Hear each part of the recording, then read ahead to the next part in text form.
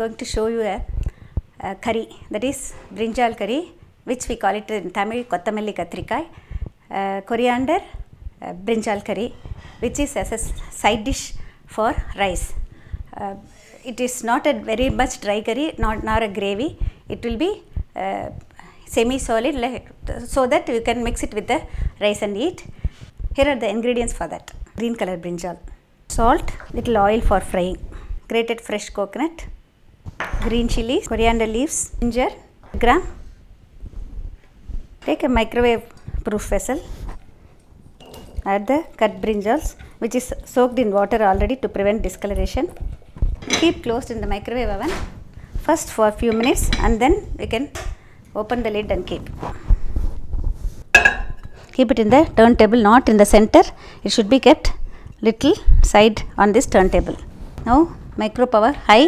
If you press it once, it comes high. If you press it 2 times, it will go reduce 80% power, 60% power, like that. Now I need 100% power, and keep it for, first I will keep it for 5 minutes, then we will check it up and then mix, and then keep it again. Put green chilies in the mixie along with ginger. This is roasted Bengal gram, coconut, required salt. Use less salt for microwave cooking.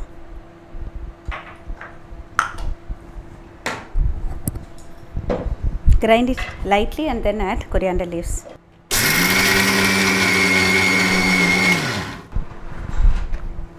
With little water, grind it to a smooth paste.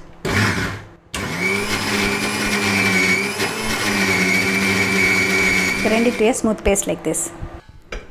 Open the oven and take it out carefully.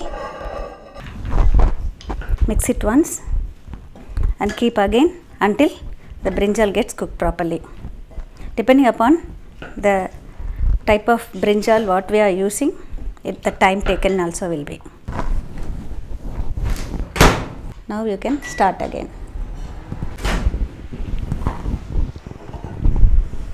Touch and see. Now it is fried.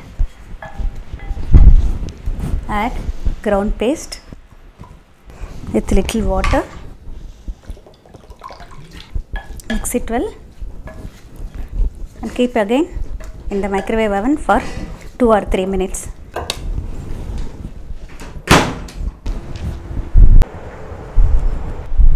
Now the moisture has evaporated.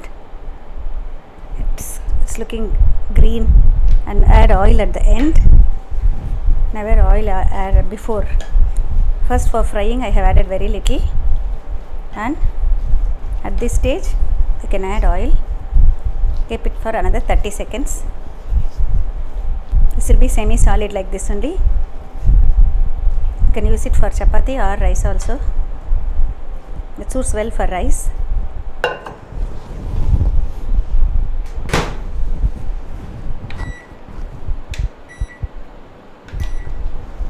The brinjal curry is ready. Always taste it after some time, because you have to give some standing time. The microwaves has to subside. You should give enough time for that.